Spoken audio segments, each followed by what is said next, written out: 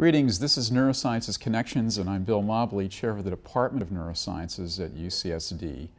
I'm here today with David Croteau, a new member of the faculty, and a person with a great deal of interest and energy and many insights into the biology of a changing condition, a condition that comes with the ability to treat one of the neurological disorders associated with HIV and with HIV itself. So, David, welcome to UCSD. Tell us a little bit about yourself and what you're doing here at UCSD that distinguishes you and the department.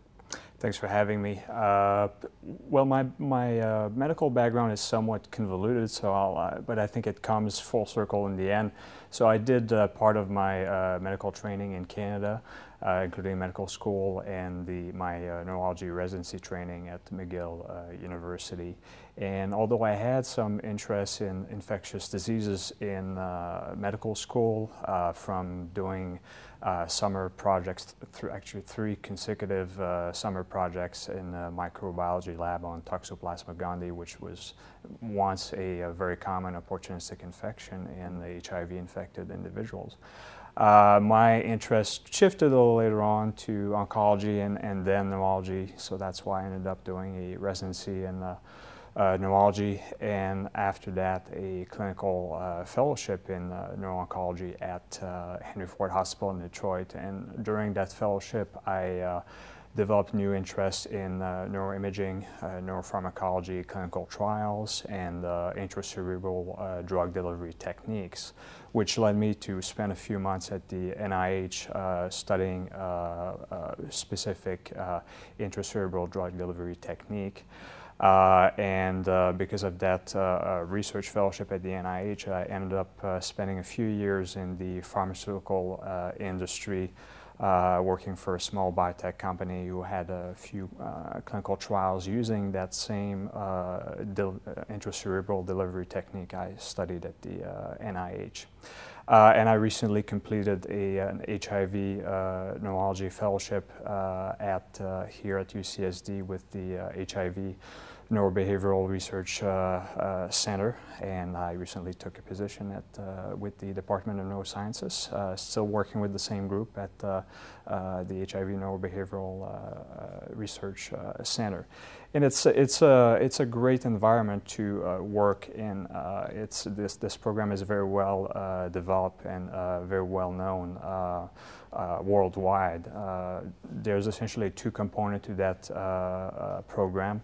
A clinical component, which was built by my colleague Dr. Ron Ellis, who's built very good and strong relationships with the Owen Clinic at UCSD, one of the major HIV care provider group in the San Diego area, and as well as with community HIV care providers. So we do see quite a few patients with HIV and neurological disorders, either related or unrelated to their HIV infections. And there's the research component of the program, which takes place at the HIV Neurobehavioral Research Center, with some overlap with the Antiviral Research Center.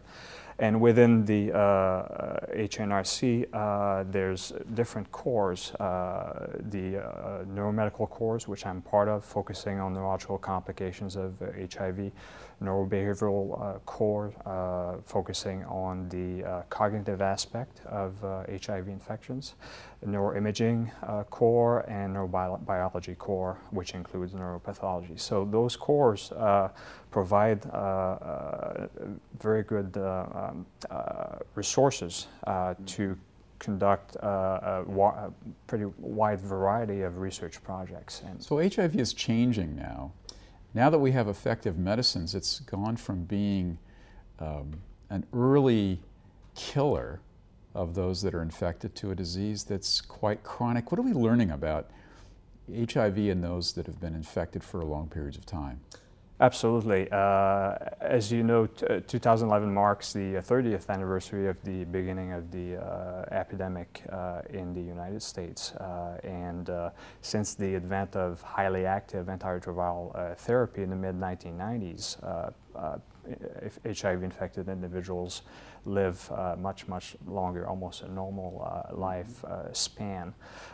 So those individuals infected in the 1980s and 1990s who survived and are now on HAART are getting into their 50s and 60s and start developing a number of disorders that are common with normal aging, but also common in HIV. And examples of those disorders include metabolic syndrome components, which include high blood pressure, glucose intolerance or diabetes mellitus, increased cholesterol, and obesity, for instance. And another group of disorders that is more common with aging and HIV is neurodegenerative disorders such as dementia and cognitive impairment. So since those individuals have HIV and are aging, I think we can anticipate that there will be at least an additive effect, if not synergistic effect, on those disorders. So this is your area of special interest, as I understand it. That's correct. So at this moment I have a study looking at early atherosclerotic changes in extracranial and intracranial vessels, so arteries feeding the brain essentially. And we used ultrasound-based techniques which are not used for diagnostic purposes, but I think are much more sensitive for those early changes. And the general hypothesis is that HIV itself and its treatment may accelerate those atherosclerotic changes. So there's lots to learn. We're glad you're with us, and we're glad that you've tuned in to this episode of Neurosciences Connections. Thank you.